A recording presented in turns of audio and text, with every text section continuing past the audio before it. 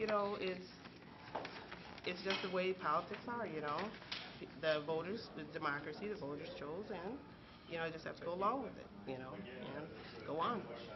And how do you feel about the time that you were on council? Oh, I feel real good about it. I mean, I felt I served the people well, and I was there, and I will still continue to be active in the community. Okay, where do you go from here? Um, Onward and upward. You know, like I said, I will always stay active in the community. I won't go away. People will still see me out and about. So, what can they expect from this change of leadership? I think being more inclusive with the people of the Fourth Ward. Like I said, mentioned before with someone else, that's my first thing to do before I actually take office is to connect with people, and after that, that's giving them that voice so that they can contact me directly, and then after that would be crime and everything I mentioned during the. Right. So a big thing that came about from this campaign was you know, both you and Luis Totoro, you know, capitalizing on growing discontent between council priorities and citizen concerns, namely when it comes to getting a handle on the city's debt load and trying to address gun violence.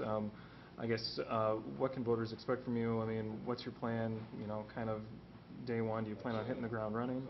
Pretty much. I think I have a good grasp of, you know, why we're heading in this direction. You know, there's so many things that feed into crime, and noticing those problems is a good start, and hopefully I'll be able to work well with others and we can get something going. So your priority is to be more inclusive, more accessible. More accessible. That's one of the things I seem to get from people was that my opponent wasn't too accessible during her tenure.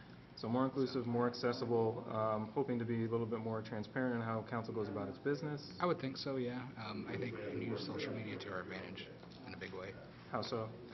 Just so many people use it nowadays, and to be able to just go on and, you know, I had a rough learning curve with with Facebook over the election, with people spouting off and things like that, and that's going to have to be, you know, I learned from that. So, you know, that's a good way of informing the population, because everybody has smartphones and the internet nowadays. So. All right.